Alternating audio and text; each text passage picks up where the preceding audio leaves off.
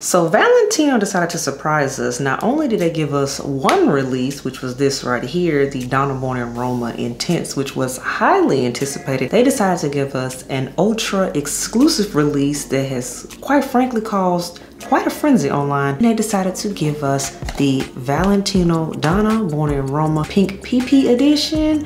Oh, we about to review it. Let's go into it else. Welcome back to the channel, everyone. The Son Maria here. Yes, you are hearing that correctly. We are doing the dedicated review on the highly anticipated, highly coveted, kind of elusive release that is new from Valentino, and that is the new Valentino Donna Born in Roma Pink PP edition. Let me tell you something. I knew this was coming for about 2 months, thanks to one of my Sephora reps that said, hey, just so you know, come around the fall time, early fall, there will be a new pink bottle of Valentino coming out, and it's going to be limited edition. I said, interesting. No idea what that would mean, but considering I have all of the other Valentino Donnas, you all have seen me review them over time. I'll definitely link those up top if I can throughout the video. Let me tell you, this pink one intrigued me. Of course, we all know pink is the color of 2023. Thanks to the Barbie movie, it's like a whole thing. So when this was finally announced and it came out, I had to get it. So let's talk about this. It first came out in the UK. So in August, it was available on the UK's website, but we could not buy it here in the United States. So we was kind of like, oh, I want it. It wasn't on the official Valentino website or anything. It was just on the UK site. So we over here in America had to wait. And then finally, it was early Sunday morning, y'all, specifically on September 3rd, because I was up super early to wash my hair that morning. If you were a Rouge member, it was a 24-hour app exclusive. You had to buy it in the app on Sephora and you could place an order for you. The only reason I was able to catch this release, which this was the first release in the United States, was because, again, I was up washing my hair. So your girl ordered it right there on her phone. I did not play no games, and yeah, I got it. So I was able to get it during the first round, and normally the whole 24-hour app release thing, those don't really sell out. This was sold out in a few hours. Before noon, it was gone. So I was like, yeah, I'm glad I got it. So it only comes in one size. And by the way, since then, it has now become available on the Valentino website. It is now available at Kohl's. So you can get it. There's no longer the frenzy that it was. So let me say that too. So let's get into it. Valentino's Donna Born in Roma Pink PP edition. And most importantly, which I really care about, here is the bottle right here. Check it out. It is this pretty pink bottle. I've seen a lot of people complain and say, oh, it doesn't look like the pictures that we saw online. I don't care, y'all. It's a pink bottle. It's about the juice at the end of the day. Let's just really be honest. But I do get a lot of people bought this because of the whole pink craze that is happening this year. So yeah. And unfortunately, a lot of us had to blind buy this because it's only been available online. I have not seen anybody say it's in their stores. So this is one that, yes, I did blind buy, and a lot of you are gonna also have to blind buy.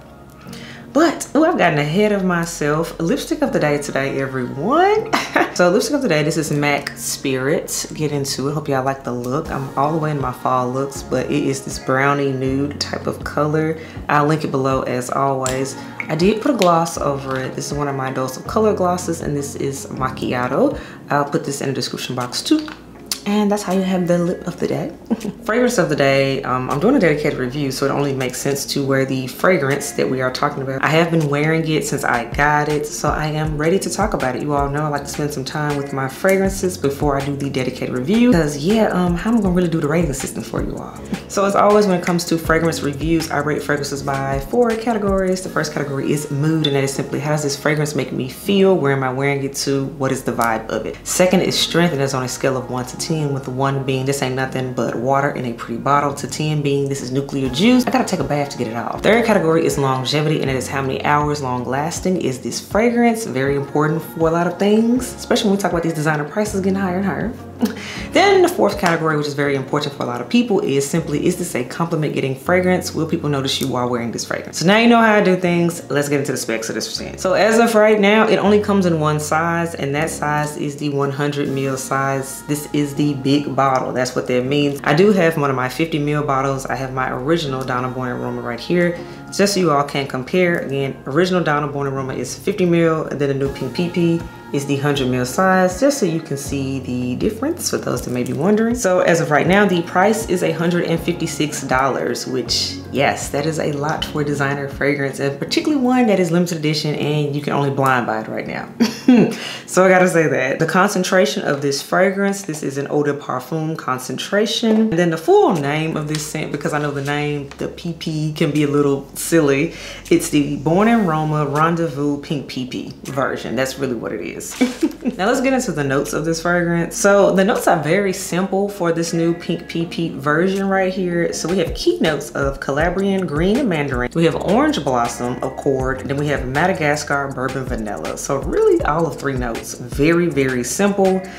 Yeah, so based on that, I knew that this would be a mass appealing scent. This would be an easy reach type of scent. Is it going to be complex? Absolutely not. I mean, it's mandarin, it's orange blossom, and it's vanilla. That's not hard. Absolutely, this is blind buy safe. And I'm okay with that considering it is only available online, so that's okay with me. I'm going to refresh my nose with this scent for the record, because yes, I am wearing it, but I always like to give my fresh impressions on it too as I get into the rating system. So a lot of y'all are asking, okay, what does this scent smell like? And is this redundant? Is it just a repackage of the original Donna, or maybe even the intense version that came out earlier in the year, right? So let me tell you exactly what this scent smells like. And this is why I always wait to do my reviews, because I need to spend time with the fragrance to really understand it. So absolutely, you do have the DNA of the original Donna Born in Roma in there, right? Which makes sense, it's a flanker. So we knew it was gonna be in there. And it's mainly that bourbon vanilla note that makes these scents similar, so there. So we start here with the original Donna, but another fragrance came to mind as I continued to smell this. And I was like, interesting, because there's this powdered sugary sweetness to this scent that is unique to it compared to the other Valentino versions and all that. So the other scent that came to mind while wearing this was Kilian's Love Don't Be Shy, which you all know I finally acquired a full bottle not too long ago. And it's that powdered sugariness that's in here that I'm smelling. So quite frankly, it's as if you tone down original Donna and Born in Roma first, this is your base, this is on top with a little bit of Love Don't Be Shy on top. If you essentially mix these two together but dial down the intensity, you get Donna Born in Roma Pink PP version.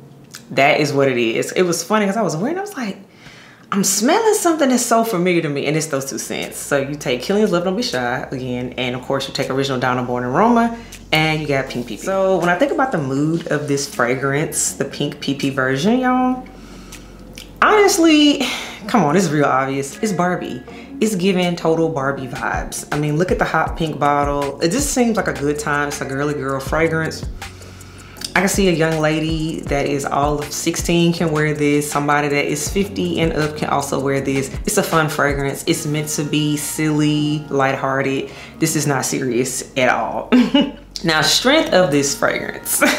To me, this one compared to the other Valentino versions that I have, this one is soft. This one is soft in my opinion. The strength of this fragrance is a 5, which I was kind of shocked by considering I know how strong the original Donna is in my opinion, and of course how thick the intense version is, because she's thick. It's a jasmine note in here. But yeah, strength is only a 5. So again, that's why I say this one is lighthearted. Very, very light.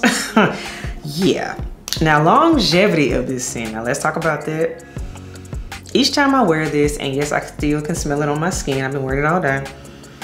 I only get about 4 to 5 hours on this scent, which compared to my other Valentinos, in my opinion, that is on the lighter end. This is a lighter wear. So, I mean, 4 to 5, not the worst longevity, but it could be better. And particularly since we know how OG Donna Born in Roma performs. I mean, the bar was set kind of high. Just gotta be real about that. So with that being said, the longevity was a little bit of a letdown, gotta be honest. Last category is to say compliment getting fragrance. And actually, yes, it is. I sprayed it, I've worn it around family and friends. And everybody was like, oh, it's nice. It's one of those, ooh, you smell nice type of scent. Is it a fragrance that people are gonna be asking, what exactly is that? Please write it down for me. Will somebody chase you down while wearing it? No, that's not gonna happen. It's just, you smell nice. So yeah, it does get compliments.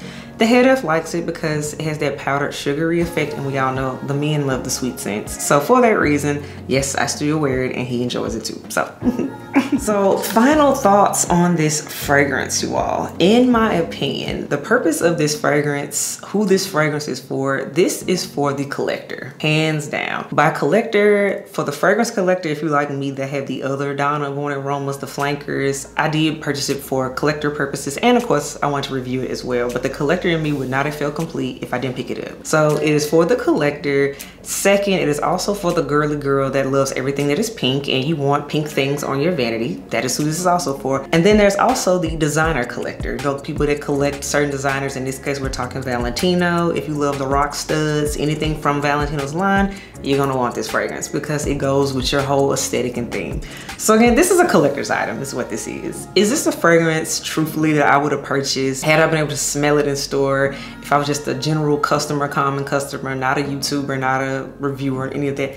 No, I wouldn't have. But again, I'm willing to admit that and I recognize that. This was a fun purchase. It was a frenzy. Yes, it was spur of the moment. It was one of those, I'm gonna get it. It's probably gonna be basic, and it is. I mean, the notes were basic, so I knew that. But hey, it's a fun scent. Everything doesn't need to be complicated, and that's okay. And again, I'm a collector, so I'm happy with it. She's cute to look at. She makes me happy. Oh, and the last thing I want to say about this fragrance. If you are a person that felt the original Valentino Donna Born in Roma was too thick for you, too strong, if you felt it was too strong, too thick, I honestly think you will much so rather enjoy this new pink PP version. I understand, because a lot of people wanted to get in on the craze of the original, and they were like, I just can't get with it. It's too thick. It's too sweet.